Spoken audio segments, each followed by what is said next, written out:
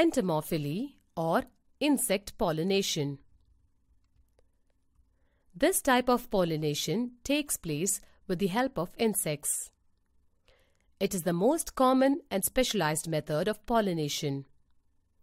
Insects visit plants for nectar, in search of fragrance, or even to take shelter.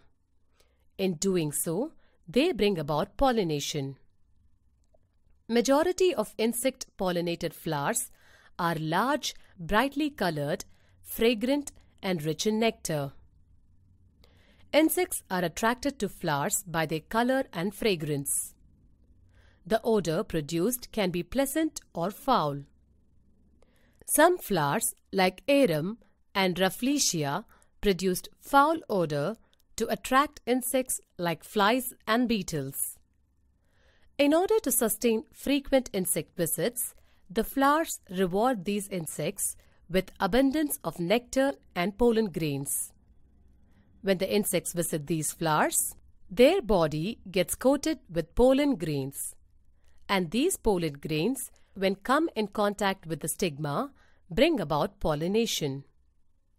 Some flowers are pollinated by bees. Bee-pollinated flowers are blue or yellow. Pollen grain are often used as food by bees. Hence, large number of pollen grains is produced by such flowers. Characteristic of entomophily plants. They emit strong smell. For example, jasmine, larkspur. Some of the pollen issued as food.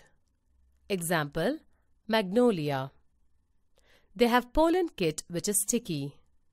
Stigmas are also sticky. Flowers are strong in order to bear the weight of the insects.